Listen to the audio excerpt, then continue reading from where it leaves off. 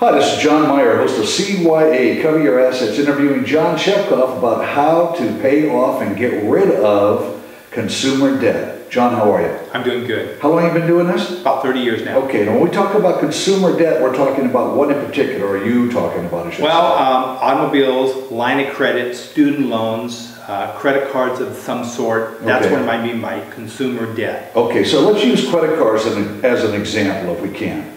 Now, the average consumer, from what I understand, has about $5,000 in credit card debt. Is that correct? Yes. At least it used to be anyway. Yeah. Okay, and then when the consumer is required to make a minimum payment on that, right? Right.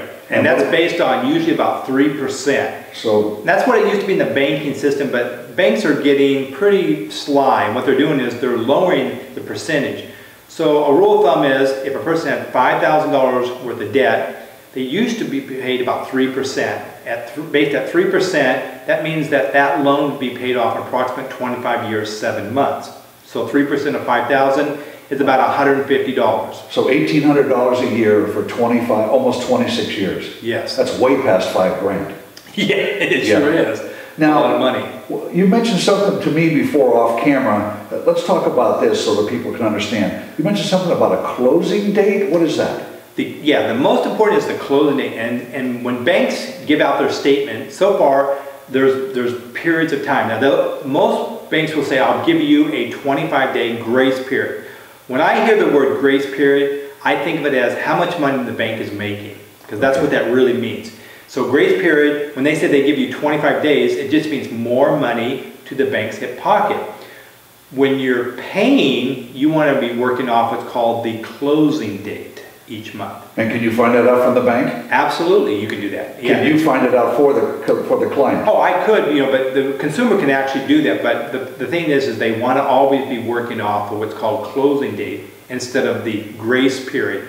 So how does the consumer find out about the closing date? Just ask? Well, they do, but here's the challenge is if you don't use the right words, and I will share with them how that's done. Okay. The bank tends to give you, most of the time, it's the grace period, or they don't even really want to talk about closing date because really that takes money out of their pocket when they do that. Now, we hear, and a lot of people, I get phone calls on my radio show about this a lot, and that is there's programs out there like yours, I use that term loosely, like yours, that are just robbing these poor people. These people are trying to get out of debt and they're paying exorbitant amounts of money and they're not getting helped. What's the difference between you and them? Good question.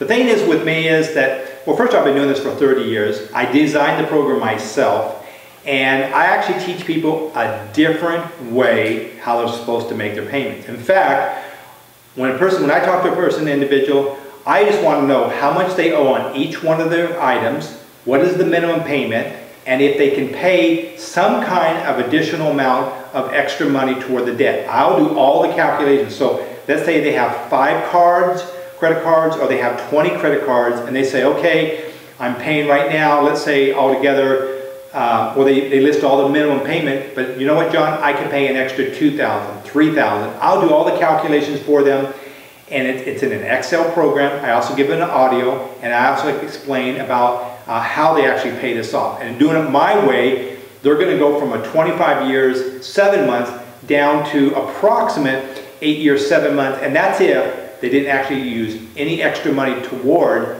the extra debt. That was my next question. If they don't use any extra money, they can pay it off sooner also, correct? And absolutely. Just doing it, yeah, actually doing it the way I'm showing them how to do it. Because it is totally different than anything out there. Nobody's doing what I'm doing. Now, the fees that other people charge are pretty hefty. Very hefty. And compared to that, you're pennies on the dollar. Pennies. Why?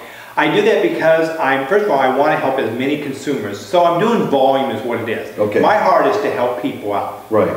So you're still making money, but you believe in doing volume rather than doing, stabbing somebody, if you will, for lack of a better term. Because, getting it all at once and then walking away from the consumer laughing because you've got all their money. Absolutely. And you haven't helped them at all. Absolutely. That's why you've been doing this for 30 years and your reputation stands before you. Yeah, there's nothing negative about me on the internet. And that's one thing I pride myself because I really give 100% of myself. And when people call, I actually pick up the phone and I talk to people on the phone. Yeah. You don't get a recording. If you do, I am very good about returning that call back. Well, you know, I've known you over a decade now, and it's one of the reasons why we're both standing here is because your integrity is high as mine is, and I won't do business with anybody whose passion is not to help people to maintain integrity. John, what's the website again? Mentoringpeople.com. Thank you so much. I appreciate your time.